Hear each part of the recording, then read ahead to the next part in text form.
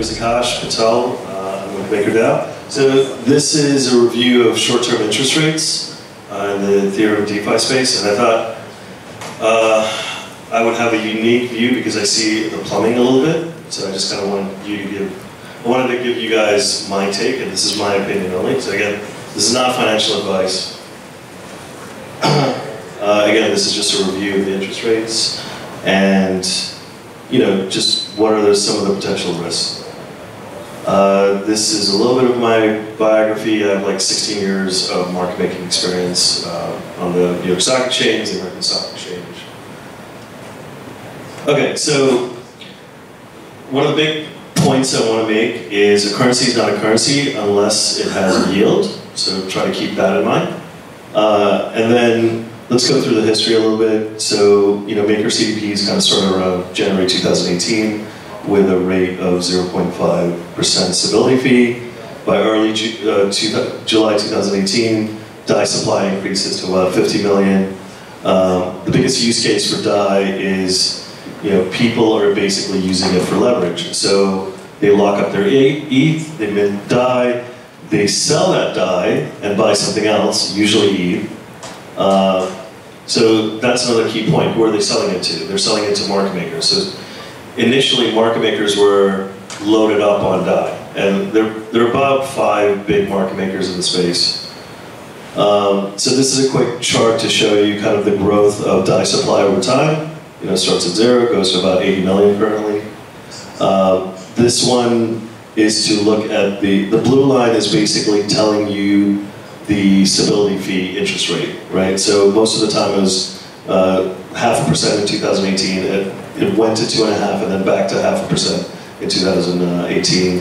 2019 is where it gets a lot more interesting, and we'll get into the story of why. So again, this is just a DAI USD price from Bitfinex.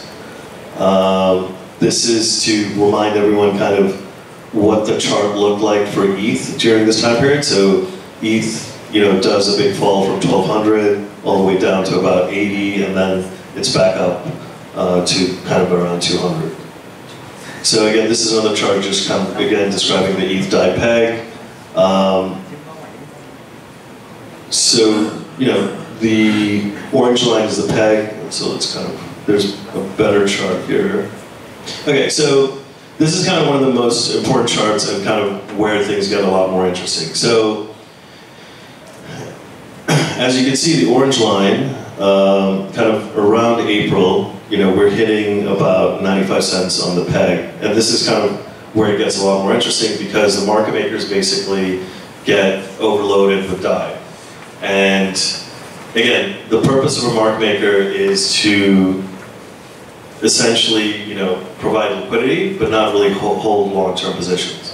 So then the maker token holders, their only option was to increase interest rates, cause people to close off their CDPs, thus buying DAI up and bringing it back from a 95-cent price back to $1. So another good chart is this chart from Vishesh Chowdhury, and this basically describes the DAI peg and the different interest rates along as we're going along. So this kind of middle area is when it was around 1%, we fall to 95 cents, they start increasing interest rates, and finally you can kind of see the peg lifting and coming back to $1.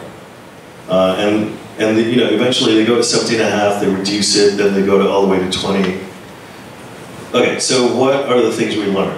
There's a huge market for ETH holders who want to leverage long, and probably true for other crypto coins, and they're willing to pay a high interest rate, close to a ceiling of 15% for CDPs.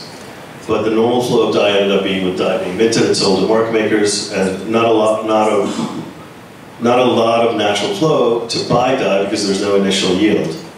So DAI supply decreases as CDPs close.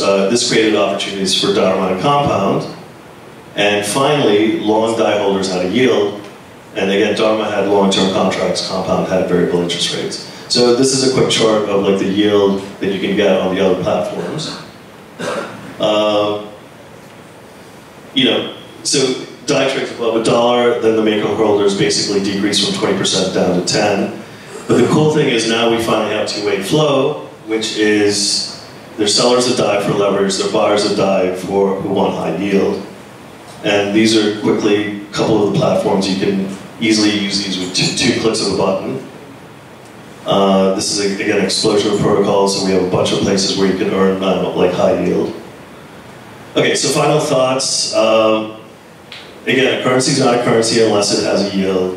And I believe kind of yield is a killer app that's going to bring 1 billion users to Ethereum. So, anyway, thanks.